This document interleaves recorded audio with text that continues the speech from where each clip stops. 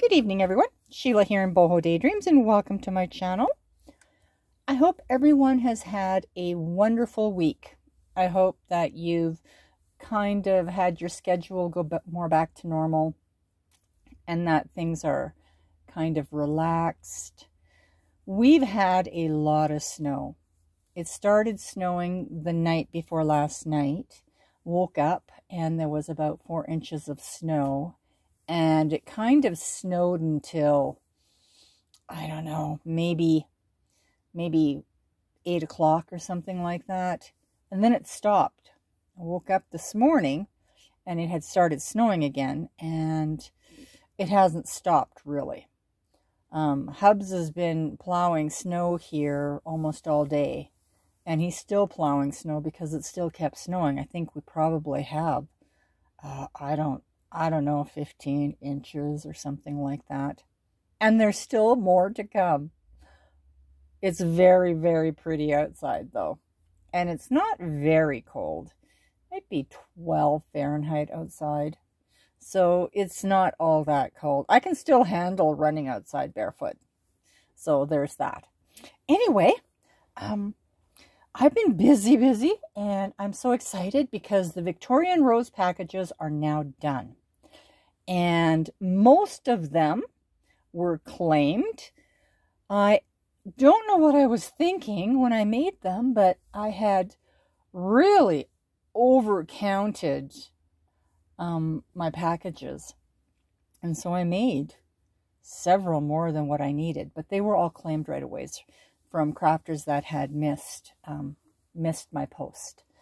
But there are just a couple that I haven't had a response to people on my list.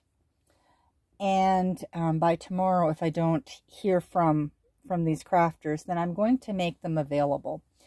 And I don't know if I'll make a video or not. I'm not really sure.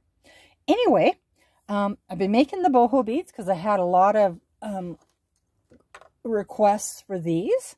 So I'm working on these now. And I'm sorry, the light's kind of bad in here right now. It's dark outside. So the light isn't great in here. It wasn't great in here during the day either because it was so gray outside. I couldn't even see the mountains. I could hardly see the end of the property here. It was just white. We had a lot of snow, kind of blizzard, kind of blowing. Anyway, I had to take a break. I got to take a break. So I was making these for my, these are stick pins, and I was making them for my last two packages, the Icy Gray and the Victorian Rose. And I decided I'm just going to make a bunch more and just do a little tutorial on them because these are a lot of fun to make. And if you've been making dangles, you already have everything that you need to make these stick pins. The only thing is that you don't need any tools to make these. So that's wonderful. So I'm just going to quickly run down the things that you will need. You'll need to get yourself some corsage pins. And go for the longest corsage pins that you can find. I don't know where I got these, if they're on Amazon or eBay. I'm not quite sure. But I got a big package, so I can play lots. Then you'll need some beads, and I like these beads for this. A variety of beads. I love these. The faceted beads pick up the light so, so pretty. And so I have a variety of those in all sizes. You'll need your rondelles. And you can use any kind of rondelles for these, but I'm going to use, oh boy, there I go again. I'm going to use the ones that are just the clear ones. I don't know if you can see that. Maybe I'm too close. You'll also need your bead caps. And you'll need spacer beads. Just depends what kind of, what you want to do with yours. You can use whatever you want. I also grabbed some of these. These are those daisies. And then you will need your little, the little gold balls. And you'll need a glue. And this here is glitter art glue. And I had the E6000. All my glues are possessed. So the E6000, I can squeeze it out of the tube and it comes out like rubber. Like I'm squeezing out rubber. And then I had other glue. It was Martha Stewart's glue, and it came out like curdled cottage cheese. And then my art glitter glue is runny as milk, but at least that one works to hold things quite nicely. It's thin enough, because you need a glue that's going to hold your bits. I've ordered some more glue. I've ordered some Gorilla Glue, and I'm going to get some more E6000 glue. But I needed something that I could do right now for these packages. So I had to use the art glitter glue. And it just takes longer to dry. But the one thing that I love about it is that it dries clear. So first things first, I'm going to just spread some of these out so I can see what I have. Because I like to use all the different sizes. And then this, I need a variety of these because I like the little ones. I don't need the big ones. And then I'm just going to pop some of these out. So this is really easy. Oops, there I go, dropping stuff already.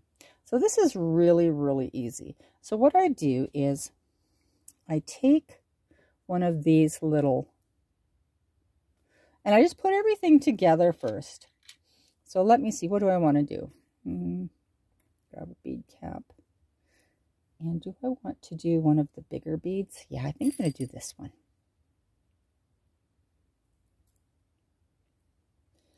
And let's see, what else do I want to do?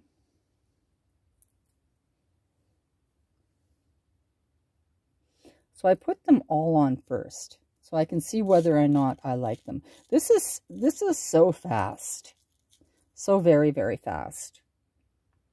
There. And I like that. So what I do,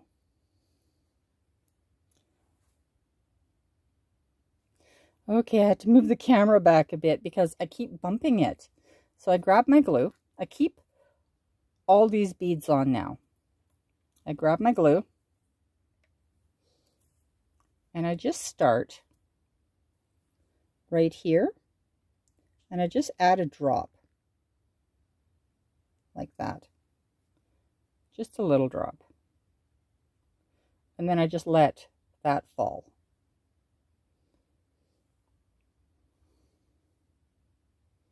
Let it fall like that,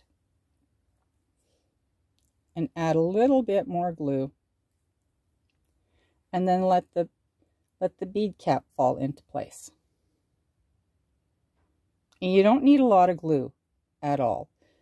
What I try to achieve is that the glue is going to run into the little holes, because it will stick there then.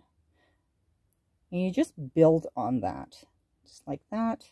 And it takes forever for these to dry. So these won't be completely dry until tomorrow. So I am just making sure that letting some of the glue run into the bead hole.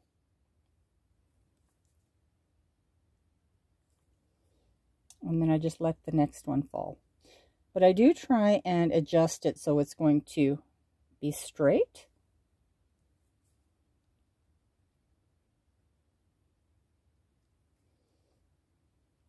It doesn't take a lot of glue. Whoops. Just trying to show you. See, I just go in the center and then I let that drop. And because it is so clear, it dries clear, it's not going to affect anything. Mind you, if you got a lot of glue on the pearl, then you'd probably see that. I just give it a little bit more glue there, and I let that bead fall. And then I take, where am I here? This is the pin for the glue. And I just take and push that little bead into the center. And then I let it dry. And I just put it into, a bowl where it can kind of stand up a little bit. Aren't those little bowls cute? Aren't these bowls cute?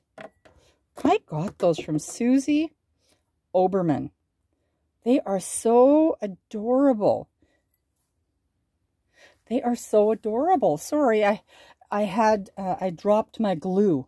I dropped the glue upside down. There's like several they came in a set of 6. And she sent them to me because she told me that she understood what it was like to be missing family. And it's true. I really went through a hard time this year. It's been harder this year than any of the other years. Anyway, they're just so cute. I'm so grateful. They're really cheerful, and it's my favorite type of pottery. Love them, love them. All right, let's do another one. Let's do another one. I want to do one with smaller pieces. And you don't have to do this first. Let me see. There's some beads in here. See this one here? Doesn't have any of those jeweled rondelles. There's none.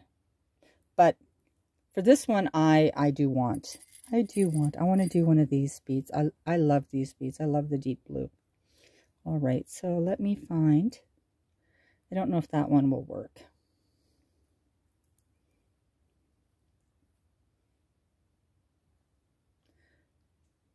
It does. That's good.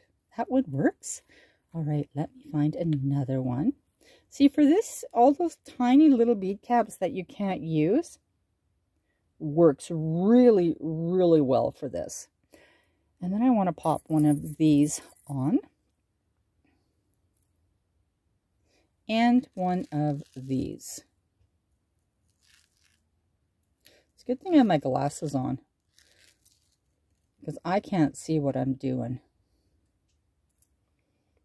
See that? Isn't that pretty? I love it. Then I just, again, quickly glue it up. And if you feel like you got too much glue on it, just take it all off and wash it up and start again. My poor camera here. My phone is having a hard time focusing. It's too much going on.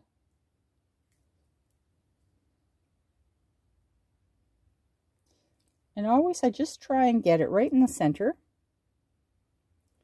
I want it to run down the post. I want it to run down the needle, down the needle, and so it will secure it up once it's dry.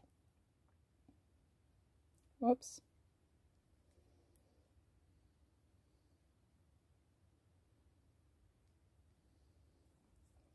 Just let it fall into place.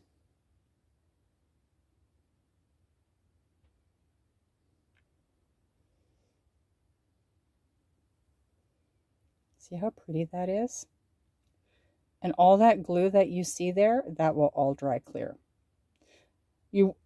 If I noticed that it was running down the pearl, I would definitely start over again. But that little bit, when it's like this, you're never going to see that, because you do want it to hold.